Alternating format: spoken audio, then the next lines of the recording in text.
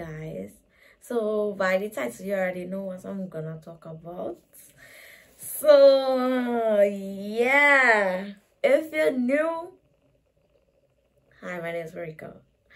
If you've been here before, well, I'm gonna talk about, the breakup. So my boyfriend and I broke up. Well, we broke up like a month and a half, 2 months ago. I don't know, didn't really keep track of it, but we broke up basically. And if you don't know my boyfriend, there's a video before about how my boyfriend and I met, and then there's like his face was all over my TikTok. So yeah, if you were on my TikTok live last week though, or this week or whenever it was, you would already know that we broke up. But yeah, for the ones that don't know, the ones in the back, we broke up. And it wasn't like anything bad per se. It was just like long distance, I couldn't really do it.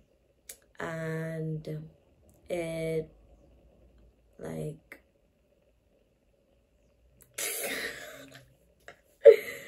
oh my goodness. Sorry, I'm nervous and I'm laughing because I'm nervous. I don't know why I'm nervous.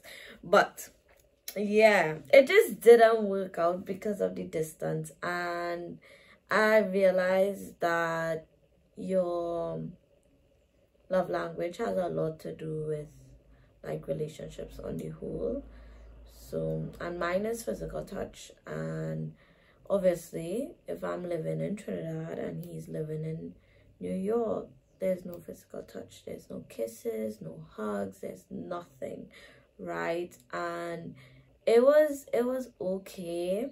Like, it was like I could have tolerated it, because I mean, initially when we got together, I was like, okay, I just have to do this long distance thing for like 3 months, then I'll see him, then we'll do it again for 3 months, then I'll see him, then we'll do it again for 3 months, then I'll see him. So I thought in my head that every 3 months I'll get to see him, right? First 3 months passed, and then that was like Christmas, and he didn't come here because his family was there for, Christmas.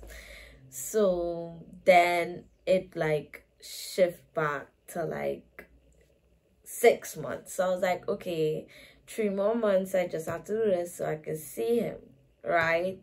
It shift back again, and I was like, okay, that's the last 3 months, right? So it shifted to 3.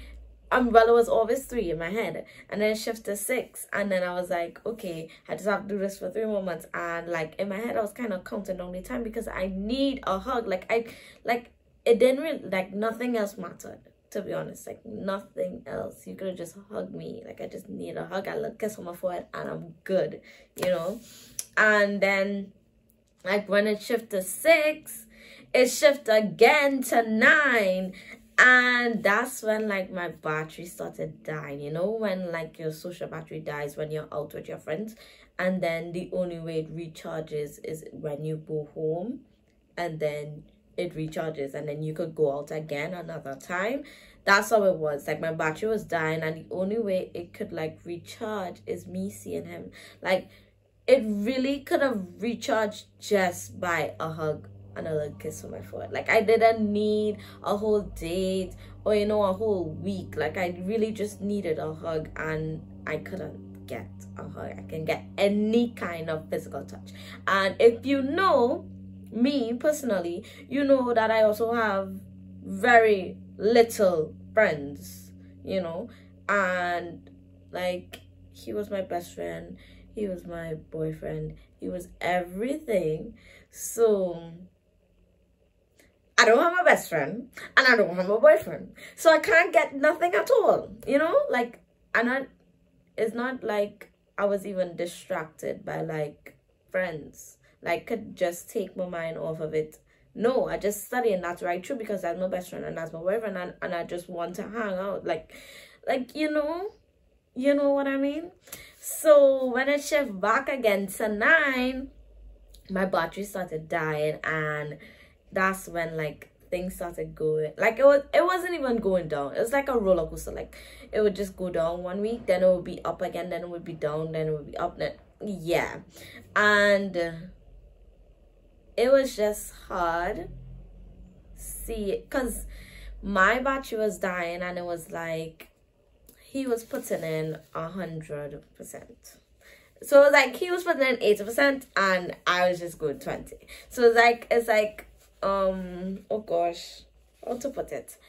It was like, you know how they say relationships are supposed to be 50-50? So my battery was dying and it was going down. So every time it go down, so it's like 50 it start off, and then when I go to 40, he went up to 60. I went to 30, he went up to 70. I went down to 20, he would go up to 80. So he was always putting in the work, but when I actually like sat and analyzed it, I was like, I'm hurting him because, you know, I'm not putting in the same amount. And it wasn't because I didn't want to. I just didn't have, like, I just was dead, you know? I just wanted a hug. Like, that's all, you know? I just need a hug. I just needed one hug. And I don't want to hug nobody else. I don't want to be with anybody else. I just wanted a hug, you know? And I always told him, like, you know, even though my battery is dying or whatever, like, it's not that I want to be single. I don't want to be single. I still want to be with you. I just can't do the long distance. I can't do it at all. So, yeah. And then eventually we just broke up. And obviously that was hard too, because long distance is hard. But the breakup was also hard. But it wasn't hard for me at the beginning because I had work. And if you know me, you know I have school and work, so I barely have time for myself, right? So when we broke up, it was like, it didn't really happen. In my head, I was like, nah, we're still together, you know? Like, we were still talking, like, every day. I would still call him and stuff. It wasn't as frequent as it was in the relationship, but it was still there. Like, it was still normal to call him and be like, well, you know, so and so and so, and call him after work and so. But, yeah. I didn't process the whole thing until like 2 weeks after. So we broke up and it was like it didn't happen. In my head, I was like, nah, we ain't break up. We cool. And then eventually, like some nights, I was just lying there and I was just thinking about it. And I just exploded, obviously. And it was terrible. It was terrible. But yeah, and then, you know, we spoke about it and stuff. But I guess we just cool now, you know, we just cool or whatever. I would say though, like, the relationship itself was good. Like, if he was here or I was there, like, living, I feel like it would have lasted. So part of me was like, maybe it's just right person, wrong timing kind of thing. But then part of me is just like, I don't know, because I mean, like, he allowed me to experience the truest form of love, you know. And trust me, I am terrified of love. I hate it. So now I'm just like emotionally unavailable. I just don't like it, not interested. But it's just like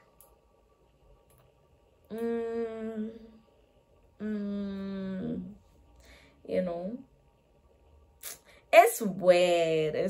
Like, even now, like, if we talking or whatever, it's like somebody who is like your person is just like, we're not nothing. Like, we're just not nothing. But we're not anything either. Oh gosh. It's just weird and complicated, but I don't know. I guess it just worked out for the best. I don't know. But I feel like it's just gonna be harder. You know, like, if we see each other today or tomorrow, it's gonna be hard. It's gonna be like a breakup all over again, because we're only gonna see each other for like, what, a week, and then we just go back to our separate lives. Like, it's just weird. It's, you know. And long distance, let me just tell you this. Long distance ain't for kids, and it ain't for like, well, kids, because we are kids. I see myself as a child still. I'm 18. How old am I? I'm 19, and like, we are 19, and we're like just getting started with life. So it's not like, you know, we are grown and we have like stable jobs and we could be like, well, I'm coming to visit you to like next week, you know, and we could buy our own plane tickets and these different things. Like, it ain't for kids. Long distance ain't for kids. Ain't for kids. If we were also older, I feel like long distance could have worked as well, because you could just hop on a flight. You could just take a week vacation and just hop on a flight and get out of here. You know, go see a person, spend a week, then come back, you know, recharge your battery, then come back. But it's not like that, because we're kids, you know. And before I was working, I was unemployed. He was still going to school, like, you know. So it ain't for kids. So yeah, I'm just here chilling. I really just not on all of that, to be honest. I'm not on all that love thing. Only could ease my up with that. And yeah, we cool. Him and I. Yeah, I guess. This light's real bright in my eye. But yeah, it's nothing really to it. If you know him, it wasn't like, you know, anything bad. You know, some people like, you know, like when I used to watch YouTube couples and stuff, and like people find out that the YouTube couple broke. Well, he wasn't on my channel, so y'all don't, we weren't a YouTube couple, but you know, like when y'all find out that they break up, y'all wanna charge, like it's nothing like that. It's like, we good, we cool, and it just didn't work out. I mean, if you know, today or tomorrow he just happens to pop up in Trinidad, and yeah, but I just really not all of that. And part of me just, I'm feeling sorry for like even putting him through all of that, but I'm kind of happy that I still try, because in the beginning of the relationship, before it even started, I was like, I never do long distance before. How am I gonna function with this? And I still wanted to try it. I still wanted to be with him. I still wanted to give him the opportunity. So, and I did, and I tried my best. It just wasn't enough, I guess. I don't know. But yeah. But he's still my buddy or whatever. Yeah, we still cool, I guess. Just all over the place. So yeah, we broke up. Oh, and onto, you know, happier news, my meet and greet is on the 30th of August, so don't miss it. I still have to drop like the venue and stuff. I will put the flyer on like Instagram and TikTok, so y'all will see it. And I will put the flyer in my next YouTube video, which will probably be this weekend, maybe on Saturday. But yeah, okay. And also, this is why I told you that it would be on my timing, because when I first came back to YouTube, it's still like, it was still fresh, and it was still fresh, and I just didn't really want to talk about it yet. And I still wouldn't say that I'm over him or I'm like fully healed or anything like that. It's just, it's not so fresh, so I could actually talk about it without crying or anything like that. So, because I don't want to come on YouTube and cry. No. So yeah, meet and greet in August on the 20th. I'm good, I'm fine and stuff. I look a mess because I just got up and I was like, I need to post, because I haven't posted in like 3 weeks and I'm very inconsistent, and I'm so sorry. But yeah, and I also have the date for the meet and greet, so I have to tell you also. Yeah, I'm here, don't forget. mark the date, get your time off from wherever you have to get it. Make sure your mom's know so she could drop you. And yeah, we chilling on the 20th. We're gonna take pictures, we're gonna look cute and stuff, laugh and talk, and yeah, all that good stuff. So yeah, that's it. That's basically it. Bye. Don't forget, wait, what? Don't forget to like, comment, share, subscribe. Now I can say bye. Bye.